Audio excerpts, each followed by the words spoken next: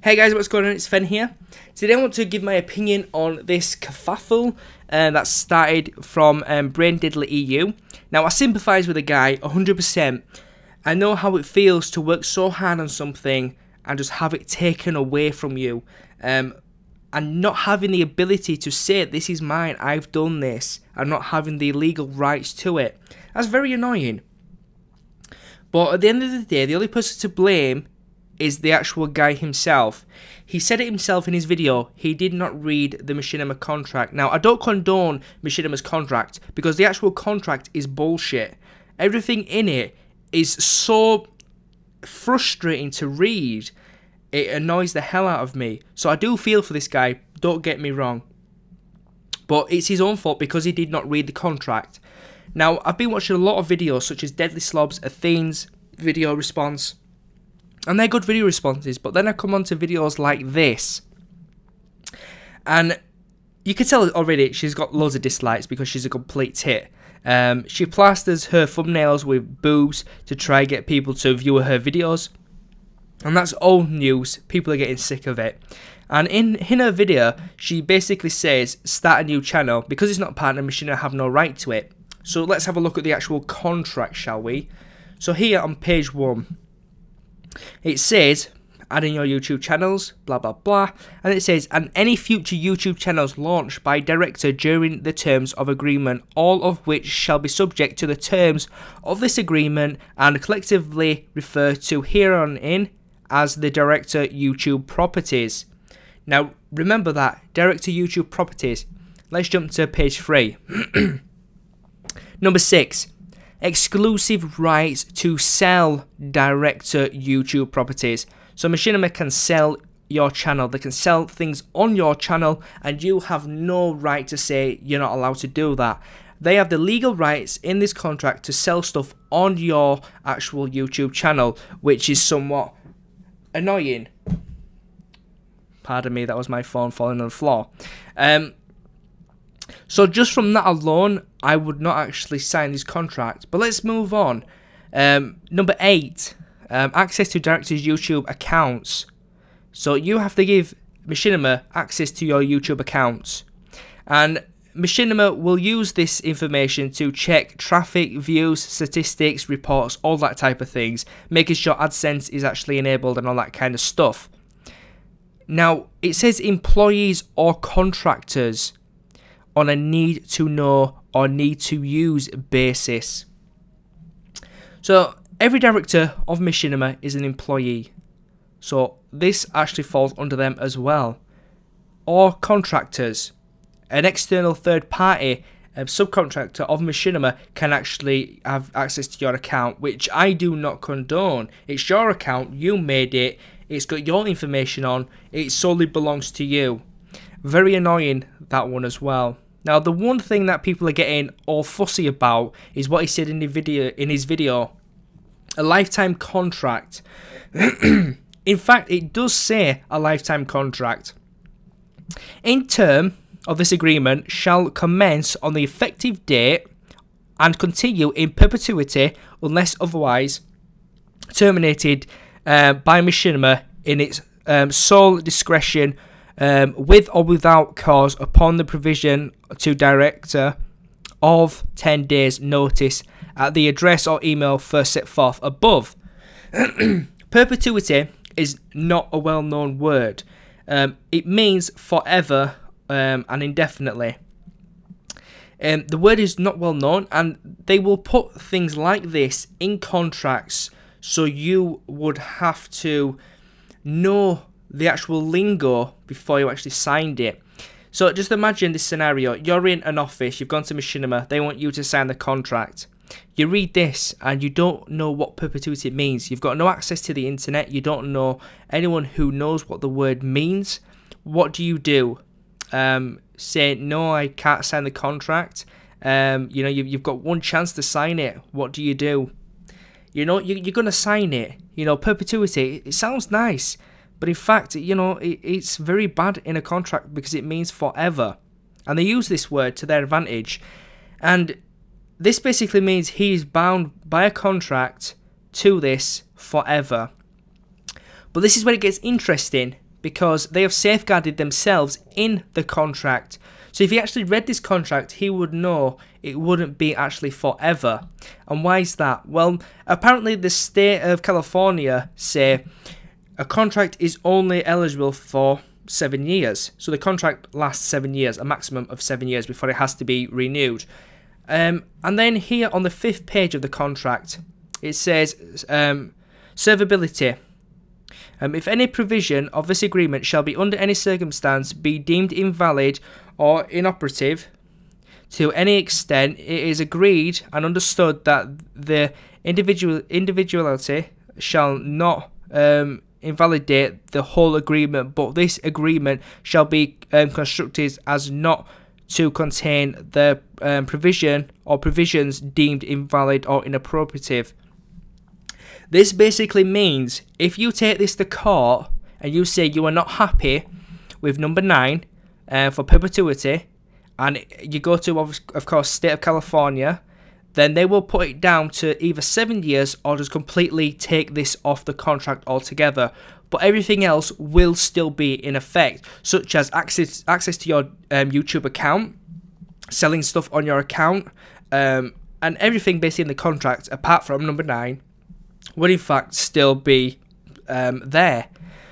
So there is a safeguard towards this. All the guy has to do is take this to court and it will get sorted out. Now, here's the problem of actually getting a lawyer. But I'm pretty sure with the Thing's help, he could get someone to represent him and get this sorted out if he actually wants to go that far. For me, if this guy wants to give up making videos just because he can't leave Machinima, then he's not doing it for the right reasons. A Thing says this himself. Create videos for yourself, not for profit. And that is exactly true. Profit shouldn't matter to you. Creating content should. You should be giving back to them 30k subscribers that are following you right now, and not saying, sorry guys, I can't make any more videos because I can't get out of this contract. I mean, what's so bad about being in the contract with Machinima?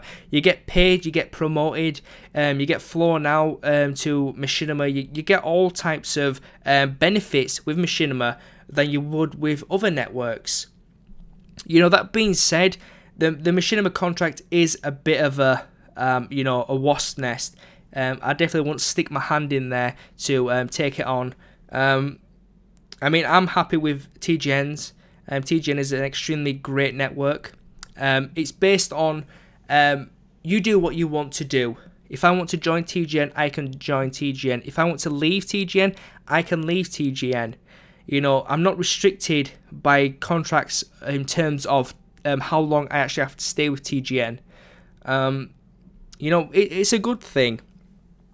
So definitely look at other networks before you jump into Machinima. If you are going to sign a contract with Machinima, please make sure you read all of the contract. And make sure you understand it fully before you actually sign it. Because this, in fact, could be life-changing to a lot of people. You know, making money on uploading videos on playing games is fantastic. You know, it's something new for the 21st century. It's never been done before, and we're doing it now, and it's great. But there's a lot of things that come with this. It still is a business. It still is an actual job. You need to take it seriously. And if you're inexperienced, or you know, you're a teenager, you know, going into a contract like this, it probably isn't the best for you.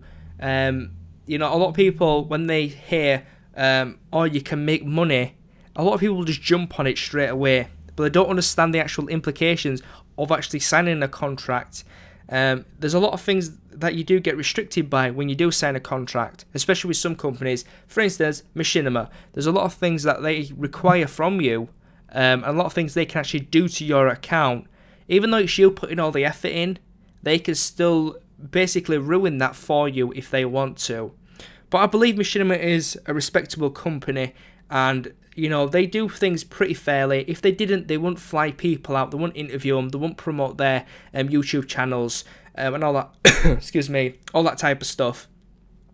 So, you know, try to reserve judgment, because, yeah, the work ethics of Machinima's contracts is bullshit, but the actual company itself, you know, it's okay. They do more than most networks. But again, at the end of the day, it's the own guy's fault for not actually reading the contract. It's so important. And that's really all I want to say about this. I do sympathise for the guy, honestly, I do. But you know, it is what it is. There is a way out of it. He just needs to lunge for that, and hopefully he can get his YouTube stuff back on track.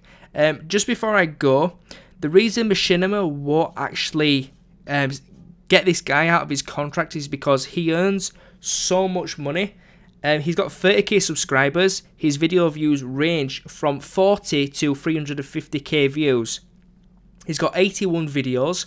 So if you want to do a quick math on his actual latest video here, let's just refresh this page. Okay. So he's got 368k views. I'm not sure how much he gets paid. Let's say he gets paid, let's say $2 per 1,000 views. So if we times that by 3,608,000, okay, equals, so this video alone has made $736. That's a lot of money. Of course, he doesn't get all that money. Machinima take a big portion of that, just like any network. They take a big portion of that, they give you what's left, basically.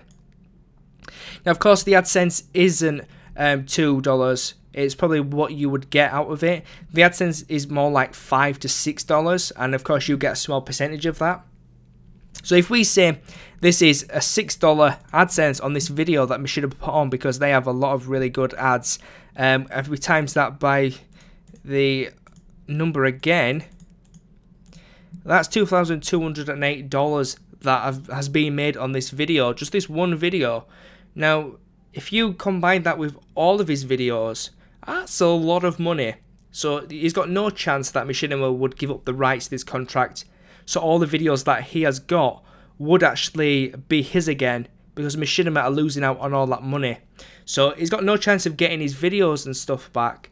But he might be able to come to some agreement with Machinima that all of his existing videos on his existing channels go to Machinima, and they will still make money because they still get views, but he would be able to start new and unpartnered, of course, and he won't be in a contract anymore for his new channel. I mean, that's the only thing I could really think of that would get him out of this. But if he thinks he's getting his actual channel back from Machinima, getting unpartnered, and his contract torn up, he's got no chance unless something really drastic happens, which I can't see happening.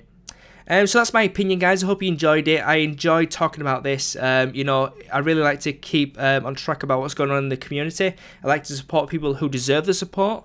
And I like to try help out with the best information I can gather in the small amount of time that I have. So thank you, guys, and I'll catch you guys next time. Peace.